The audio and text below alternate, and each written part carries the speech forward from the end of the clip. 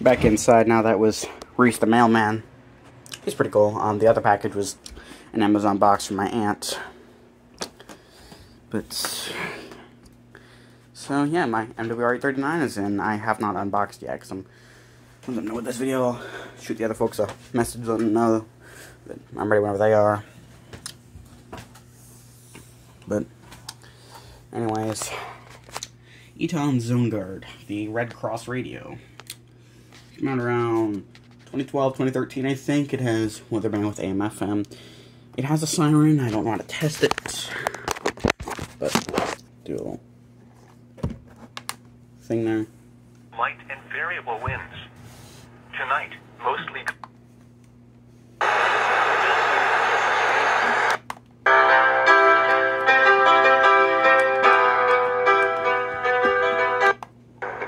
thought it would last. 24-hour grace. Why would a bank do that? Just to help people. On top of that, you get 130% of Kelly Blue Book for your trade, and interest.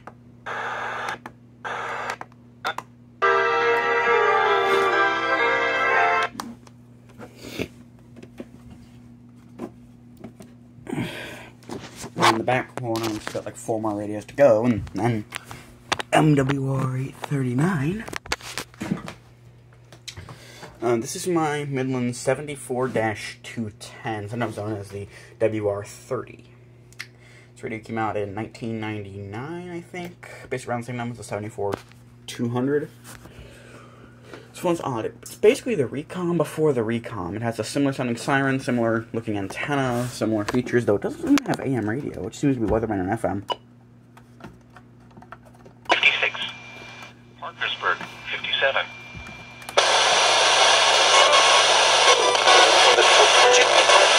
The disposable. Recruiter.com. Next. On the way this hour, another 52 minutes of classic hits. We've got Foreigner, Tom Petty, and David Bowie on the way next. With classic hits, the mix.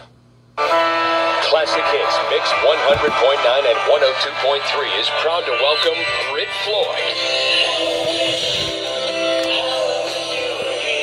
The world's greatest Pink Floyd show to the Charleston Municipal Auditorium on Saturday, September 11th. Hear all of your favorite Pink Floyd songs in this exciting show. Tickets on sale now. Just go to Ticketmaster.com or the Charleston Coliseum box office. It's 1:55. Over to Steve at Tim Hortons. Amanda, the sleepy crowd here will be perking up at 2 p.m. when medium iced coffees are just... I don't know how to do the alert test on the radio, but it basically just sounds like the Recom. And now over here to the foot of the bed at this little table I kind of hijacked from my cousin. He had like a mason jar sitting on it. This is my Midland Radio Shack 12-247A with an RCA cable antenna because the original one, the mount was broken, and this thing gets pretty bad reception. I don't even know if it'll go off. It just has weatherband. The siren is incredibly freaking loud, so I'm not going to do this test for too long, but here you go.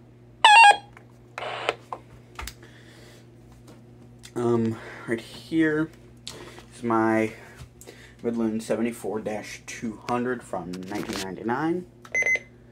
Kind of like the 12-250, but it actually has a clock and alarm. On tap for Friday with low humidity. There is no alert test on it. Radio Shack 12-261. I would have a 262, but they're horribly unreliable, so I got a 261 instead. This is a 2004 version, so it's actually the same year I was born. This just has weatherband. It gets fairly decent reception. Well, way to make me seem like an idiot radio. And it does have a siren test. It's basically just like the more reliable version of the 261, but it's a tad older. And if you get the 2003 version, you even get the Brady Statement White! I'll shut up now. And my Midland WR-100. I think it's a version 5?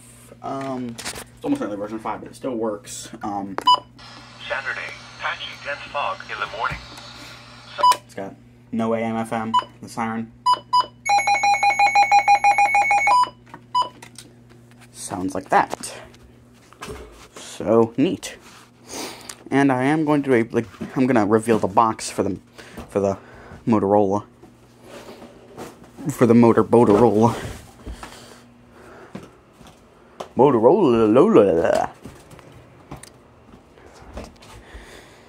Yeah, I've been kind of binging CS again. I don't want to try to reveal my aunt's address.